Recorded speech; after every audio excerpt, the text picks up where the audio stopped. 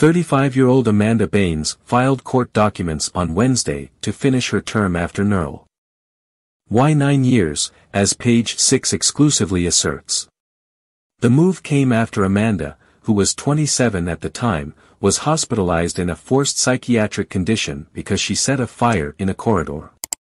The former star asked for the termination of custody of her person, property and life in a petition filed with the Ventura Superior Court in California.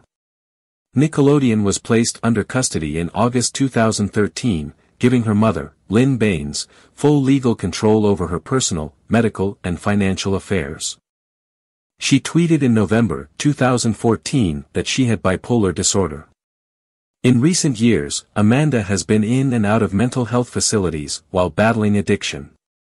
She announced in November 2018 that she had been vigilant for 4 years and returned to treatment 2 months later after reportedly being linked to stress. Amanda made achievements along the way too. She graduated from the Fashion Institute of Design and Commerce in Los Angeles in June 2019 and became involved with Paul Michael the following February after a meeting of Alcoholics Anonymous. Michael told Page 6 in September 2021 that the former star was working really well.